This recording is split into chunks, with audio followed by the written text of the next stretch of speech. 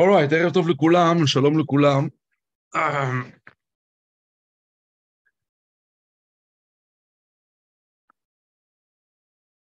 ערב טוב, everybody תפארת, Israel Tuesday, Torah Live, a new חומש, פרשת ויקרא, ספר ויקרא, חומש ויקרא, which in English called Leviticus, for obvious reasons, because many of the mitzvot and the rules and the things that are presented to us in Chumash Vayikra have to do with the Shevet of Levi, with the Kohanim and the Levim.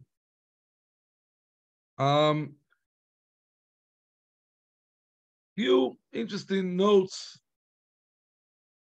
about the parasha.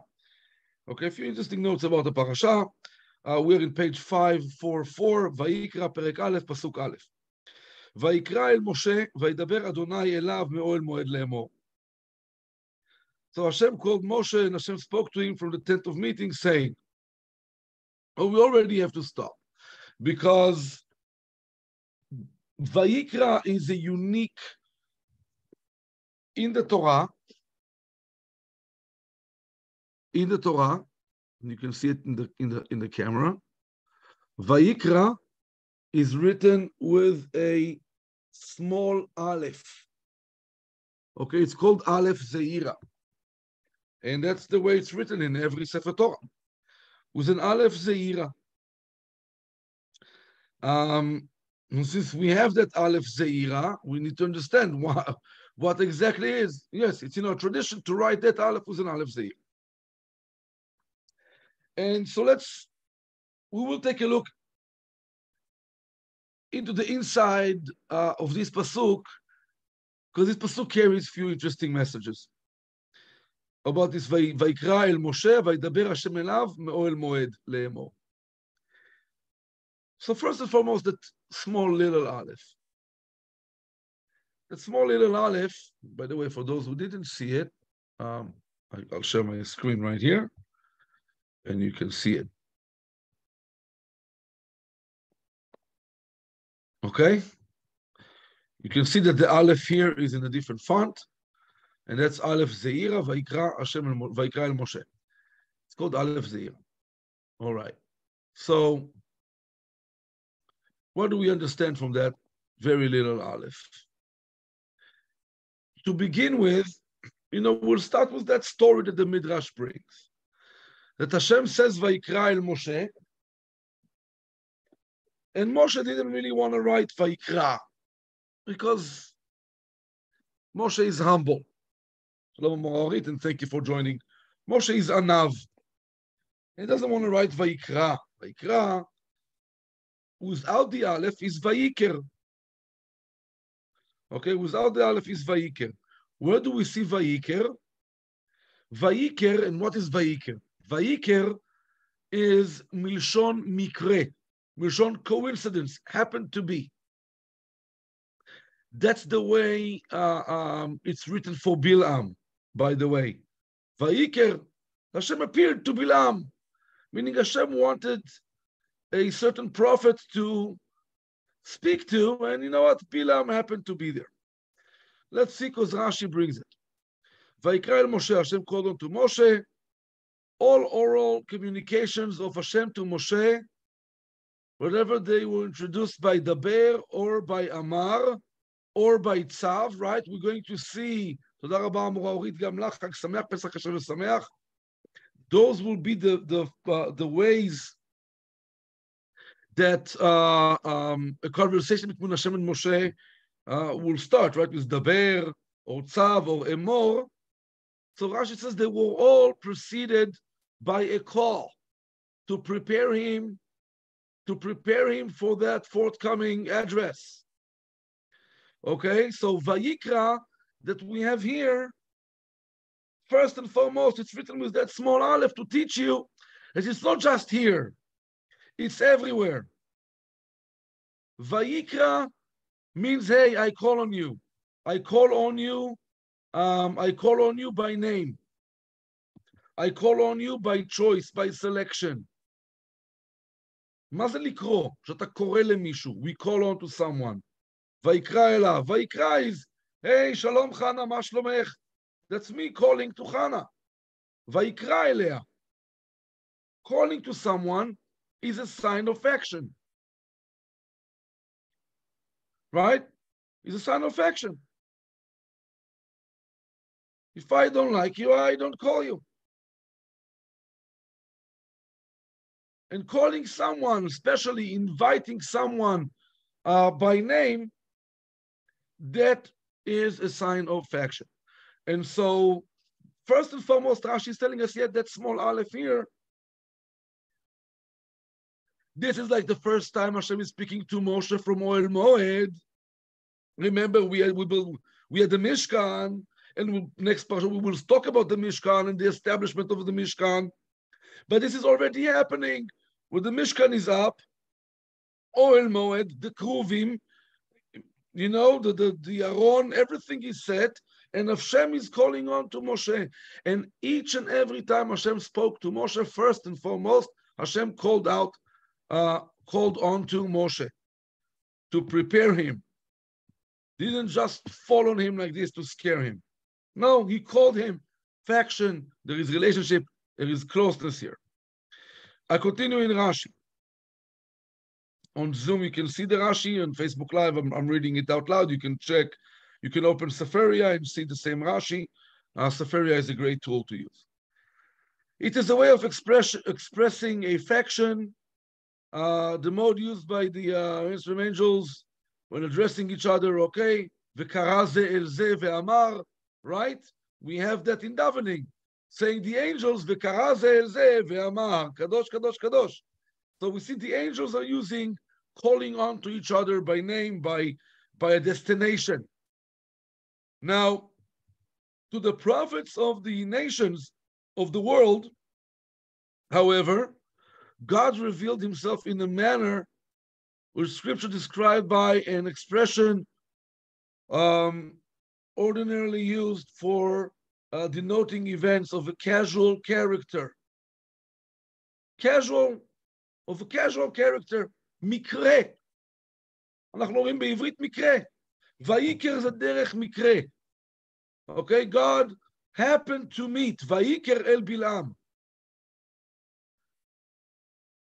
Now, obviously, nothing is happened to be by God. I mean, probably for anyone, but definitely for Hashem, everything is by design. Hashem knew he's going to speak to Bilam, but it wasn't as intentional.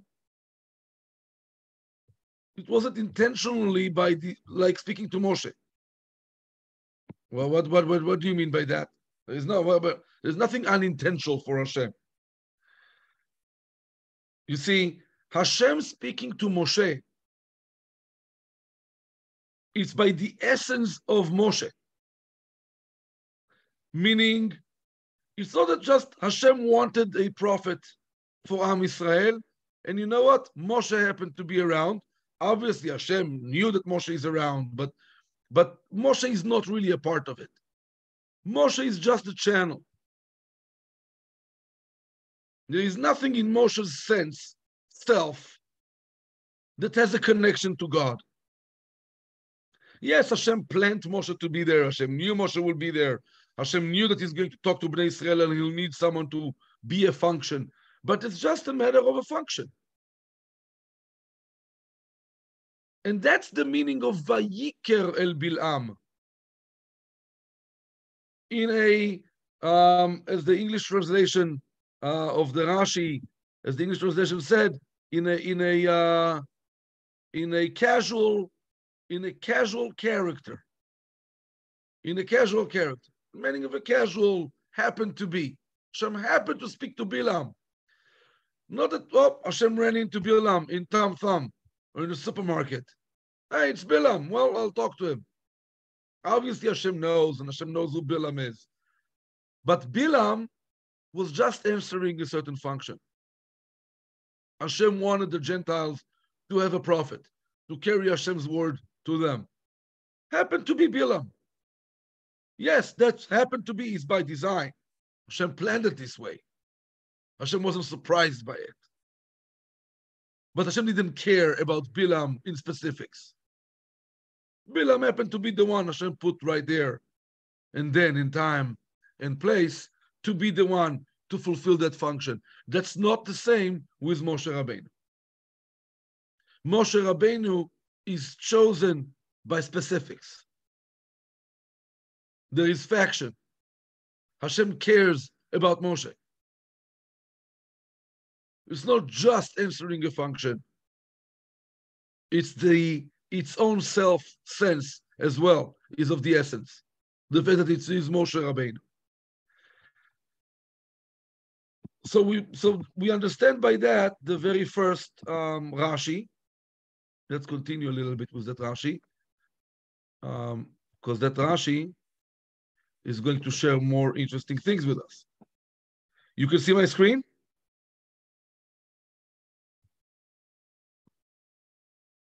Yeah? I'll take it as a yes. Yes. Okay. Amen. שיהיה באמת שלום ואחווה ורעות בארץ ישראל. I continue and I read Rashi out loud. God revealed himself in manner, okay. Vayiker el Bilam. All right, so happened to meet Bilam in a character of a casual character, etc., etc. From the root kara, connected with mikre, which denotes chance, occurrence, happened to be. All right. Also, it's a matter of impurity, by the way. Okay, certain uncleanness that Bilam didn't have to be clean to speak to Hashem. Moshe has to prepare himself because there is a connection. Then Hashem cares if Moshe has to be pure because you're connected to Hashem. You're not just delivering a message. So this is all hinted in that small aleph. Vayikra el Moshe. This implies that the voice went on and reached his ears only, but all the other Israelites did not hear it. Vayikra el Moshe. So the call was only to Moshe. The call is to Moshe. The rest of the people can't hear. One might think, okay, that, okay, the Hafsakot, there is an issue with the Hafsakot. So Rashi proves there are breaks in the Torah. There are breaks in between. The Moshe got a call also when he's not in session to know that he's off. No, God calls Moshe just for speaking to him. Those breaks in between times that Hashem spoke to Moshe is for Moshe to pay attention and to think about and contemplate about what Hashem had already spoke to him. And if even more so, if this is necessary for Moshe, to have reflection, time to reflect between one commandment, between one conversation with Hashem to another, how much attention we should put into it. The words of Hashem. And reflect on what we learned and think about that.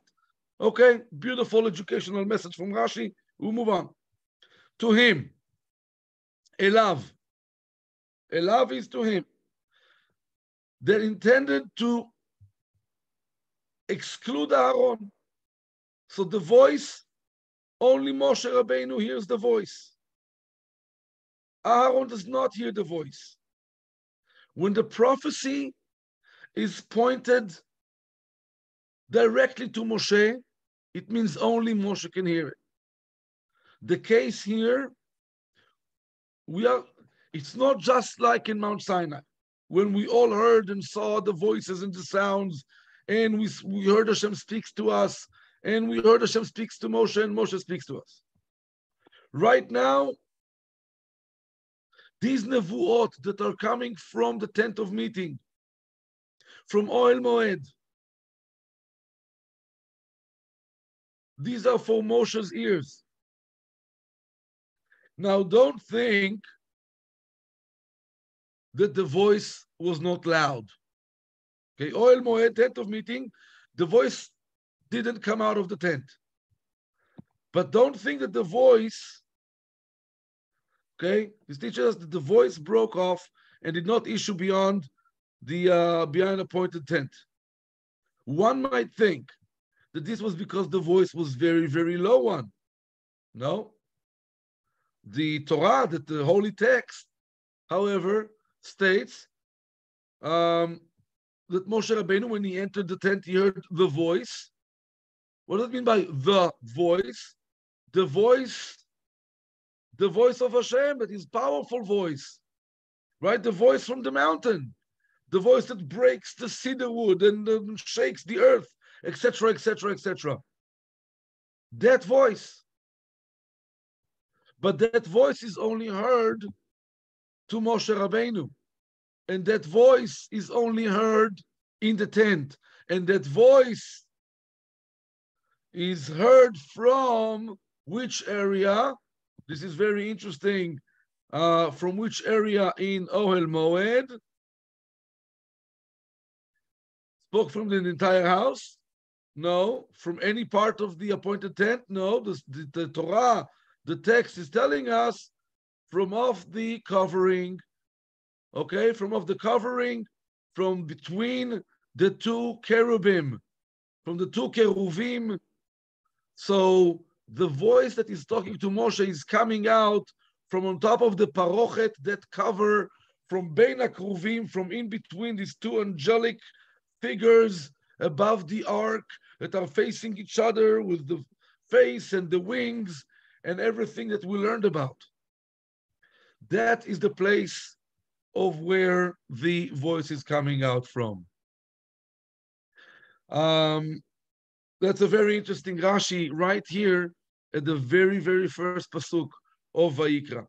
דבר אל בני ישראל ואמרת עליהם, פסוק ב', אדם כי יקריב מכם קורבן לאדוני, מן הבקר ומן הצאן תקריבו את קורבנכם. Speak to Bnei Israel and tell them, okay, when you want to present an offering to Hashem, should choose an offering from the cattle, from the flock. You can bring your offering. Let's discuss that pasuk and let's discuss that concept, because it's a new concept. Okay, the Torah now is talking to us about offerings. And Sefer Vayikra, Chumash Vayikra, deals with an issue that is called Avodat HaKorbanot, the sacrificial services, the service of offerings and sacrifices in English. And honestly, to us, it seems a little bit as a, at least to me, it seems a little bit as a topic that is, you could say, far-fetched, because it's distance. It's not that we are going and, with offering. I mean, we had chili cook a few days ago and we ate some meat mixed with sauce and great things, but offerings to go to Beit HaMikdash with an animal and to slaughter the animal and spill the blood on the Mizbeach, and it seems as a complicated topic. If you think about that word of korban, well, it's very interesting in Hebrew, because korban, the word korban can mean few things. Or the root of the word korban can mean few things. First, korban is a milshon leitkarev. Kuf reish bet. Karov. Karov and korban is actually the same word. So what is karov? מה זה להתקרב? להתקרב is to draw yourself closer, to come closer. So to come close, or to come closer, or to be close, it's in the word korban. The word korban comes from the word karov.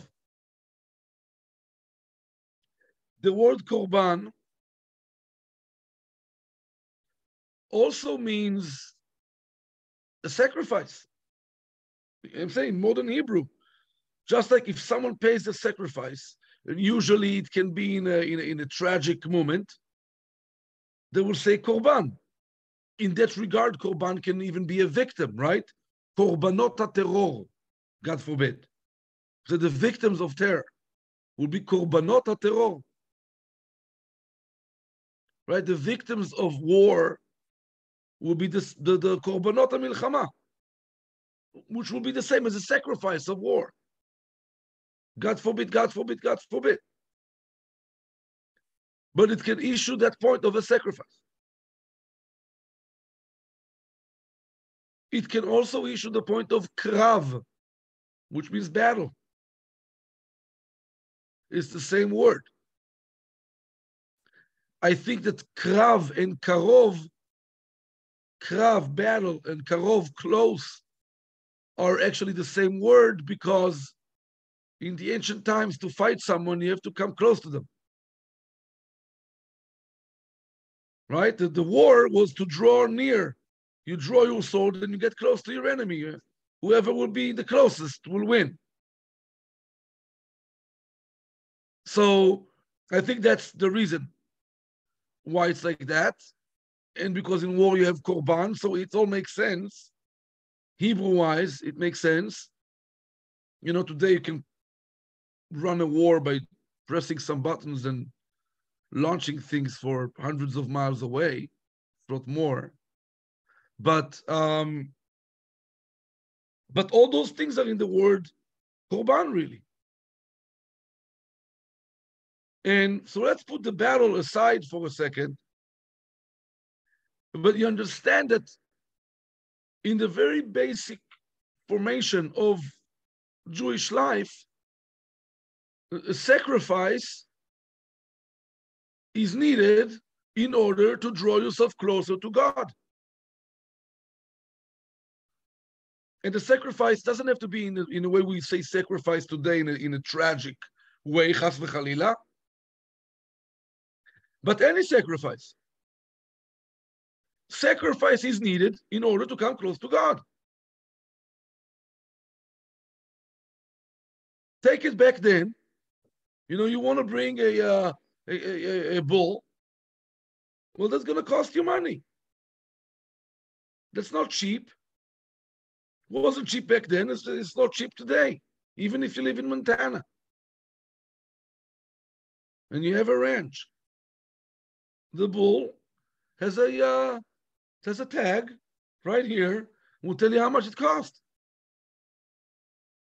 A lamb costs money. Goats cost money. Can I ask Mr. Dubner to tell you how much it costs? No, maybe one day we can fly the goats to Israel and use some of them in Beit HaMikdash, Bezrat Hashem. I have to speak to him to see if he's open for the idea. But anyhow, the shul is not yet taking donations in formations of animals, goats or bull or a cow or a horse. We're rather to take the check. We are not Beit HaMikdash. But we understand back then, okay, you want to bring a korban, it's going to cost you something. Well, today as well, you want to come close to Hashem, it costs you something. And that's a sacrifice. And it can be the check you write to support the shul or the yeshiva or the Talmud Torah or whatever it is. It can be the check you write for tuition for your kids to get Jewish education. That's a sacrifice. You want to teach your kids and raise them to be close to Hashem, and it's going to cost you. Waking up to minyan in the morning is a sacrifice as well. But you could stay in bed for another hour. And you don't have to get out and get dressed and go out, and it's still dark and it's cold. And then the rabbi is going to speak after minyan, and then the whole thing takes too long. And so it's a sacrifice.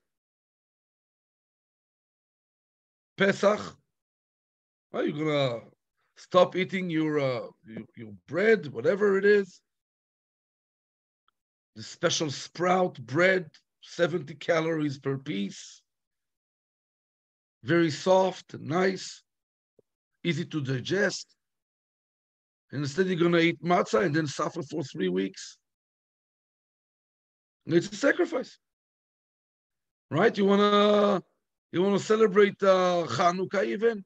You're going to eat all these donuts, tons of oil and jelly. It's a sacrifice. It's a major sacrifice. So bringing yourself close to Hashem, however you look at it, and thank you, Monica, for joining. Bringing yourself close to Hashem, it's a it's always the stuff you miss. You celebrate Shabbat, which is a great pleasure and an amazing thing, but also sometimes it's a sacrifice. What can you do? It can be a long Shabbat. Motzei Shabbat can be at 8:30, and your AC is not working the best, and it's hot outside, and you already want to shower the kids and put Disney Channel on and get some quiet. I don't know. It's a sacrifice. And so that's the very first understanding. Adam ki yakriv mikem korban la'Adonai, mikem, from you. You want to bring from you closeness to Hashem. Well, that's going to cost whatever it is in those earthly figures to achieve that spiritual closeness. Now, the word mikem, Adam ki yakriv mikem. When a man among you brings an offering to Hashem, what is the word mikem teaching us here? Because mikem, well, obviously, okay, so you can't bring something that is not yours. You can steal something and bring it to Hashem. There is this whole issue of mitzvah ba ba'avera, of mitzvah that comes on a vehicle of a sin. You can steal a lamb and sacrifice it to God. It's not yours. Okay. But there is this issue.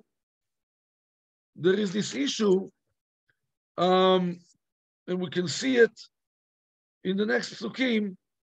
There is this issue of lirtzonchem. There is this issue again of ratzon. Ratzon is your motivation, your desire, your drive.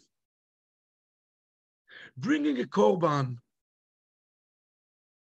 has to be done with the right thought, intention, and emotion. And by the way, that's the proof from the Torah. You know, sometimes it happens when I speak to students sometimes. And they say, well, I'm not in charge on my feelings.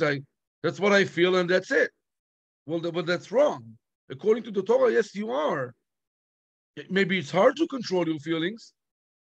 Maybe it's hard to direct your feelings which direction to go.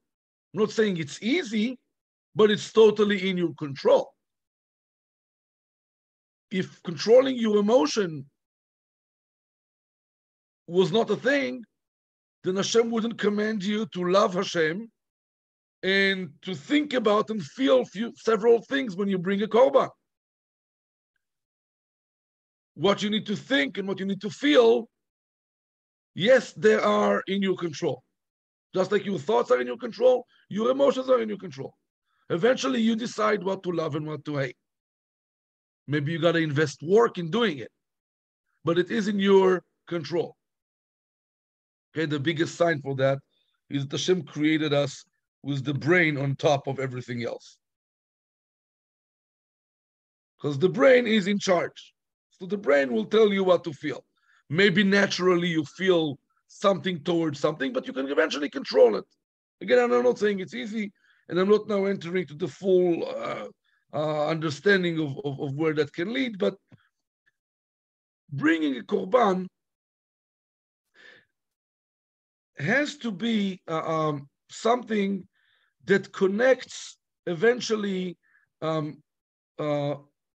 mentally in your head, certain thought that you have to think about the korban, and it's there to operate your heart to feel a certain way.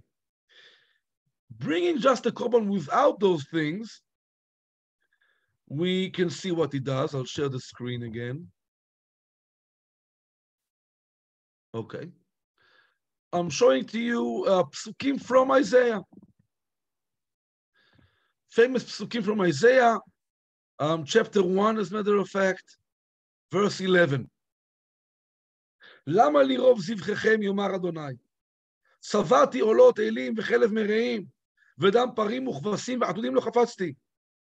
What need have I of all your sacrifices, says Hashem. You can see it as a question now. Am I getting full, or I'm fed up with your burnt offerings, with the rams, with the blood of the goats, of the da-da-da-da. I don't need all that. כי תבואו לראות פניי, מי ביקש זאת מידכם רמוס חצרי? That you come to appear before me. Who asked that of you to trample over my court? לא תוסיפו אבי מנחת שווא. No more bringing false offerings. This is abomination for me. I don't like you Rosh Chodesh, I don't like you Shabbos, I don't like you Rosh Chodesh, I don't like you holidays. What I like is for you to wash yourselves clean, put your evil doing away from my sight, and cease to do evil. Learn to do good, devote yourself to justice, etc., etc. These very harsh words, the prophet Isaiah, are at the other end of that line of korbanot, of sacrifices, or the service, or the services of the offerings in Beit HaMikdash. If they're not done right, Hashem has no need. Hashem doesn't eat the meat, doesn't drink the blood. Hashem has no need of this entire thing.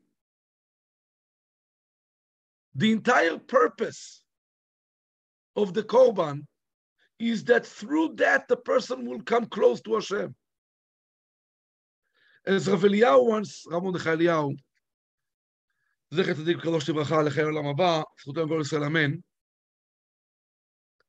Rav Eliyahu described it once to us. How does this, and he describes it, it's so funny, and everybody are laughing. It's Shabbat afternoon, and he's giving the best show in town, in Jerusalem. So there are many other great shows in town. And he explains in the shiur how someone commit a sin, and he wants, he's going to bring a sin offering. So that person is going to go to Jerusalem. So he's going to go to the market where you can buy the sacrifices. You can buy the animals that you will later on sacrifice. So he goes to the market. No, he doesn't know what kind of an offering he needs to bring. He's not an expert for offerings. But in that market, you have counselors, right? You have like young Levites that are experts in the halachot, and like these young rabbis of Shevet Levi. And so they have like information, they have a front desk, whatever, the person goes there. And he sees this young fella. He's a Levi, maybe he has a certain tag, or, that you can go and ask him his information. So the person goes, sorry, can you direct me to the sin offerings? I need to bring a sin offering. The person says, oh yeah, okay, let's see what you need. What you do? What happened with you? I need to know the case. I'll give you a case number. So the person starts to tell this youngster everything that happened, and I was like, I can't believe you did this, you did that, whatever. OMG, look at what you need. It's gonna give him a note with whatever offering that guy needs to bring. Say, you see over there, go down, make it right, and then you can ask. Right? Because it's Israel. So he's not going to direct him immediately to the place. He's going to send him to the direction, hoping he'll find another guy. So this guy is going to go down the market and going to find another young Levi. And say, well, your friend told me to go down. I said, there are a few places right here. You got to tell me what you did. It's like I have a case number. So we don't work with case numbers. So just tell me what is it. And he tells him the whole story again, the whole thing. He's for sure starting to repent. Then he says, oh, that's what he did here. Come, I'll take you. He takes him to the place. There is a Kohen there. He sells you the animals. It's like, hey, he needs so-and-so. It's like, yeah, what? Why? Why does he need it? Now it's the third person now. Here's the story. Then he's going to get the lamb or the ram or whatever he needs. I'm going to start dragging that thing to Beit HaMikdash, which I'm sure that's not easy as well. And if he's going to ask some other Levim or other Israelis to help him, he'll have to tell them the story again for the fifth and the sixth and the seventh time. Then he gets to Beit HaMikdash already, after schlepping that animal around. He's for sure say whatever he did, it's not worth it. And he gets to Beit HaMikdash. And he has to stand in line. And eventually it's his turn.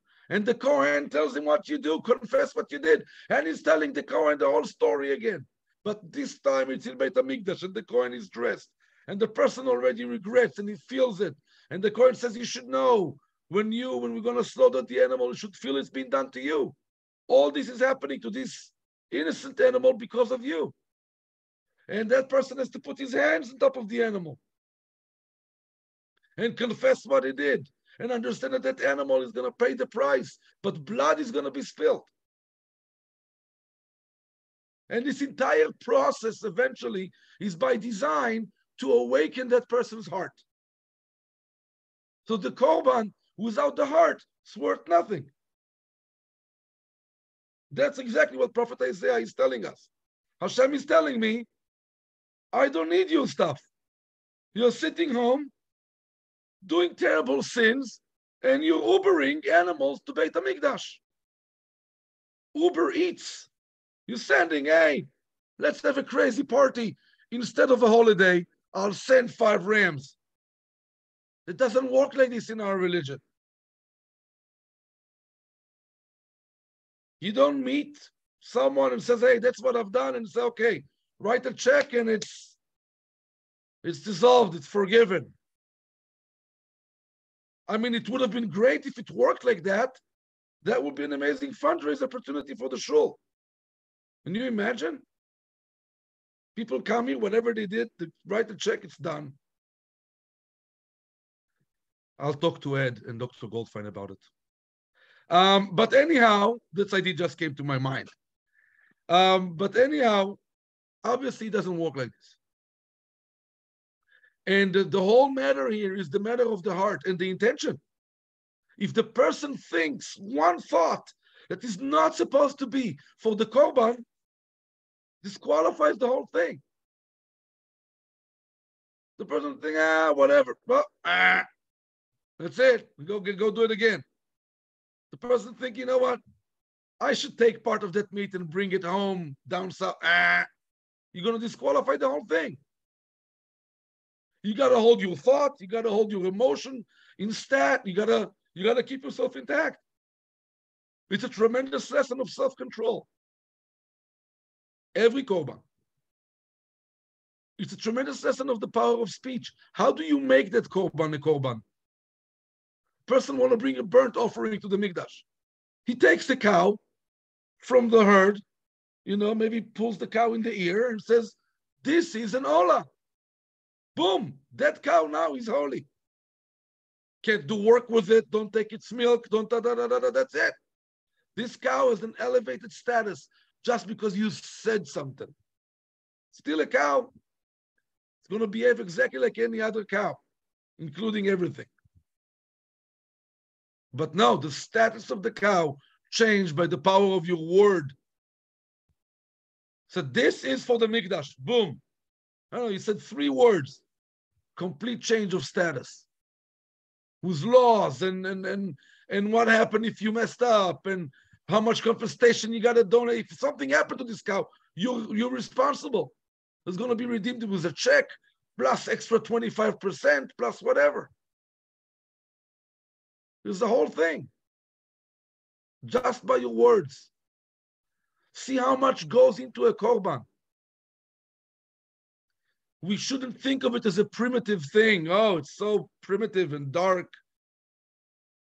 So ancient times, taking a cow and slaughtering it on a big altar, draining its blood, burning the flesh. I'm getting hungry as I speak. But you should see it as a tremendous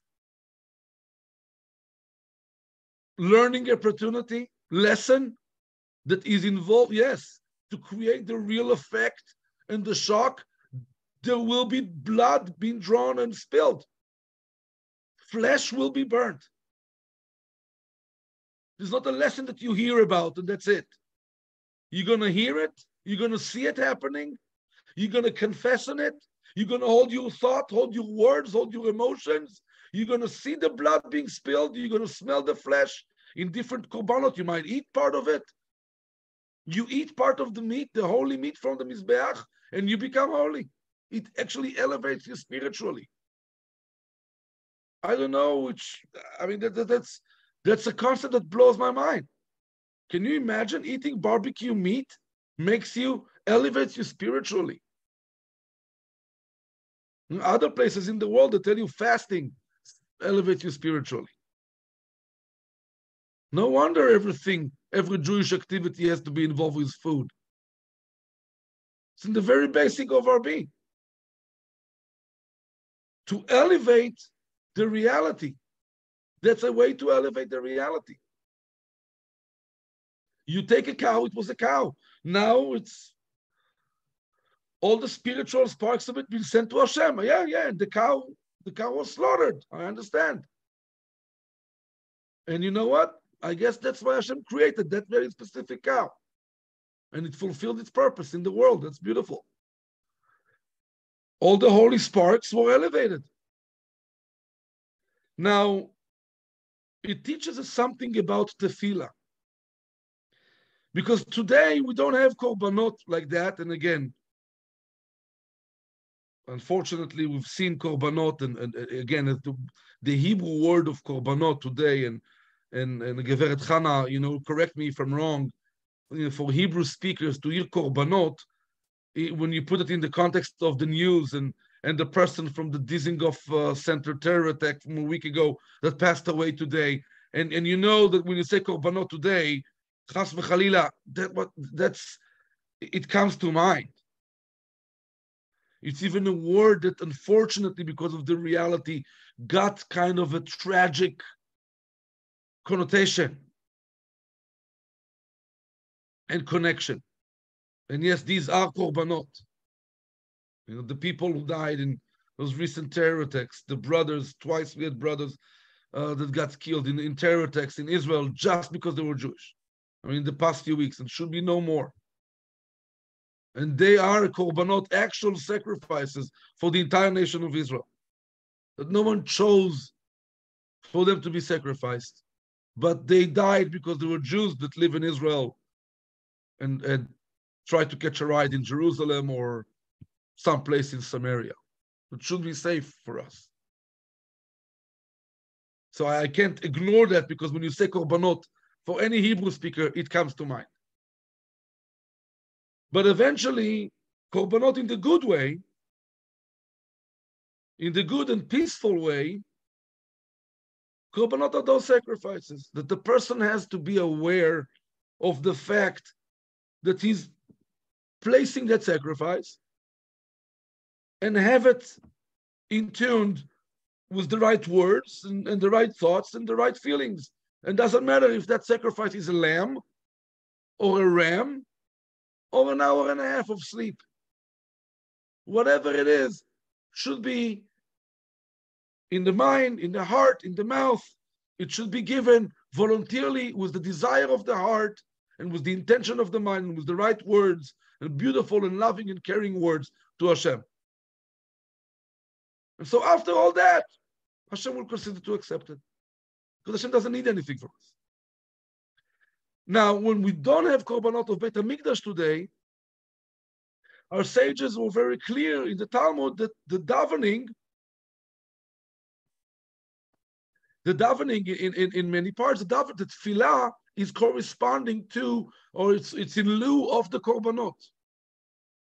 We don't have the sacrificial work, services in Beit HaMikdash, we have the services in Shul. And many things in the system of the tefillah, in the system of davening, are taken from Beit HaMikdash. The times, Shacharit and Mincha are corresponding to the Korban HaTamid, to the Tamid offering, twice a day, once early in the morning, once in the afternoon. The times of Tefillah are taken from the times that were available for these offerings. Mariv is from the extra whatever that needed to be burnt throughout the night of the Mizbeach. So it doesn't have set time. It's the entire night. Because if you had a lot of offerings, the Mizbeach will continue to burn stuff the entire night. So many things in the system of davening are taken from the system of that sacrifices the service of the offerings in Beit HaMikdash. And many things of the essence as well. Just like tefillah, just like a korban. An empty korban, Hashem doesn't need. Hashem doesn't drink the blood from the lamb, doesn't eat the meat, doesn't eat the barbecue scent. It's the same for all the words of davening. Words of davening can be, of tefillah, can be something without any intention and emotion. You know, I can say the whole davening right now on autopilot. You know, like you can put the quarter here, pull that ear, and I'll start. I can say it. I know it by heart. Wake me up in the middle of the night. I know it. I can go a whole davening again. Amida, and oh my God, what am I thinking about? Thinking about this, the football game there, and I didn't call that. And, you know, there's a famous joke that if you forgot something, go daven Amida, you'll remember. Suddenly in Amida, oh my God, I forgot to send an email. Maura Gale is waiting for an email and I forgot to. Can reach my hand to my phone right now. Send it while I'm davening Amida. So the Yetzer Hara brings suddenly, oh, now I found the car keys, right? When I lost the car keys, I say, okay, go daven Mincha, you'll find the car keys. Suddenly in Amida, oh, I remember what the car is. And I remember that I didn't wash the car, I didn't change the sticker, gotta do a million things. Suddenly in Amida, I remember everything. It's like a mystical thing. But that's exactly why, because the Yetzer Hara doesn't want to let the davening go undisturbed just like that. The person has to put effort. Tefillah cannot be empty words. The heart, the mind, the mouth, those three things that are working in the korban are the same for tefillah. Hashem doesn't need the songs unless they come with the right emotion, right intention, and then the words can be acceptable in front of Hashem. May Hashem accept all of our tefillot and our songs in the beautiful, small, little, pleasant sacrifices, and there will be no more need of those big sacrifices of the Israeli Jewish nation. That will all be alive, well, intact, happy, and well. And the sacrifice will be that we put bread for a week and we eat matzah instead. Those sacrifices should be the ones that Hashem desired to get and that we happy and healthy to give. Toda rabba lekulam, and thank you, everybody. Thank you. Toda rabba. Thank you, everybody, for joining.